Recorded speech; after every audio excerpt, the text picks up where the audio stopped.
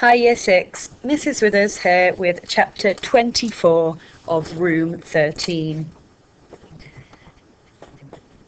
Where the heck have you been? We've been waiting ages. Fliss had emerged, blinking against the sudden glare, on a narrow street at the back of the building. Gemma, Grant and Gary, keen to move on to the next thing, gazed reproachfully at her. Sorry, I got lost. Lost? Sneered Gemma. How could you get lost in a tunnel, for goodness sake? You walk through it, and that's it. And you're miles in front of us, put in Grant. We expected to find you waiting here when we got out.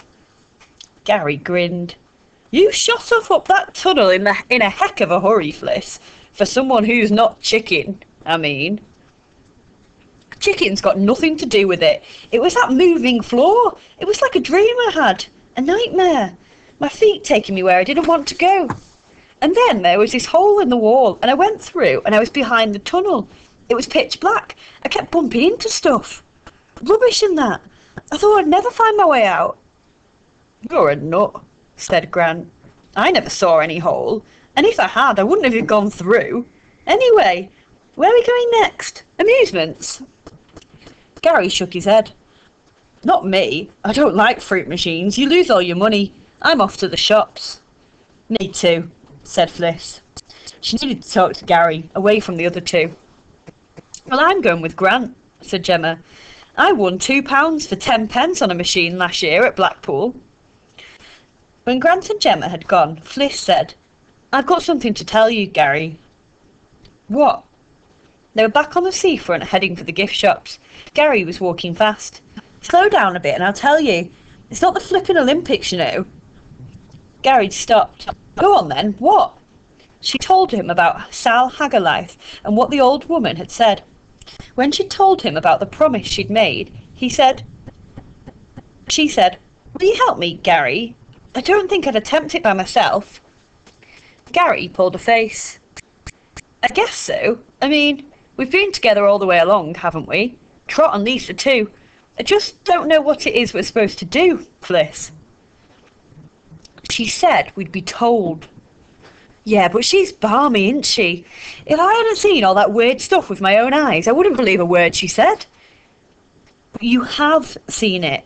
Old Sal might be mad, Gary, but she knows all about the crow's nest.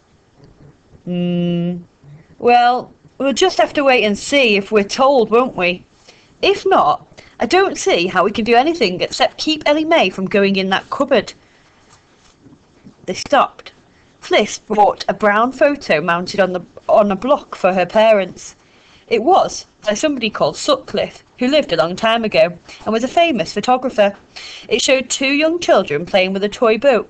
She'd seen one like it, but bigger, on the wall in the crow's nest. Gary found a leather key fob with the Abbey and the word Whitby embossed on it for his dad, and a little vase encrusted with seashells for his mum. By the time they'd decided on these purchases, it was 2:30. They were due to meet the teachers back at the bandstand at 3, so they made their way in the direction and spent the last 20 minutes in the Lifeboat Museum. Some of the others were there too, and they compared presents and donated their last few pennies to the lifeboats. At 3, Fliss, Gary and the others left the museum and crossed the road to the bandstand, where the teachers were waiting. Nearly everybody was there. The twins weren't, and neither was Trot. Everybody sat down except Mrs. Evans, who stood gazing along the seafront and looking at her watch. The twins turned up. Mrs. Evans frowned at them. What time were we to meet? She asked. 3 o'clock, miss, murmured Joanne. And what time is it now, Joanne? Miss, 8 minutes past. We were on the donkeys, miss. It was almost 3:15 when Trot came trudging up the slipway from the beach. He was carrying a torn plastic kite and looked fed up. And where have you been, David Trotter? Do you know what time it is? Yes, miss. Sorry, miss. I was trying to mend my kite. Mrs. Evans looked at the kite. It was made of clear polythene on a rigid plastic frame. It had a picture of a bat on it, but the polythene was badly torn and hung in tatters from its frame. She sighed. What was the last thing I said before we went off to do our shopping, David? I don't know, miss. No, because you weren't listening. I warned everybody not to spend money on cheap, rubbishy goods, David. How much was that kite? £1.40, miss. £1.40. And look at it. Didn't you notice how thin that polythene was? Didn't you realise that the first good gust of wind would rip it to pieces? No, miss. No, miss.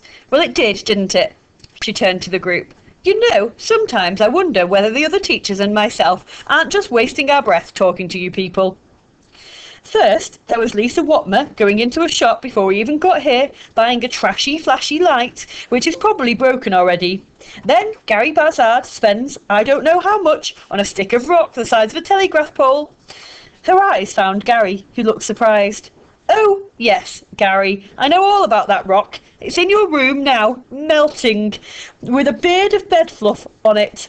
You've sucked at it till you're sick of it, and now you don't know what to do with it. She looked at Trot again. And now, you, with your kite.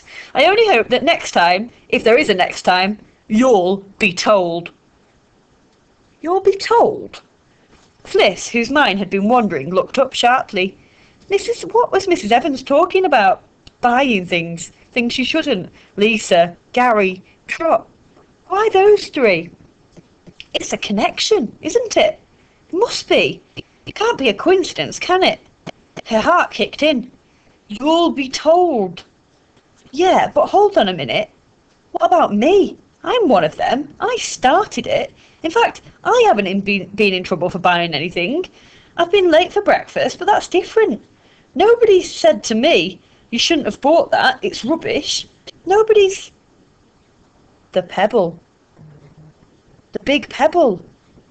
I didn't buy it, of course, but Mrs. Evans told me to put it down, and it's a thing, like a torch or a stick of rock or a kite. That's it, the four of us. Nobody else been getting told off for something they've got, have they? She sat, frowning, gnawing at her lip. A torch, a stick of rock, a pebble, a kite. You'll be told. Chapter 25. They were back at the Crow's Nest by 20 to 4, stowing their purchases in their rooms and writing up their journals.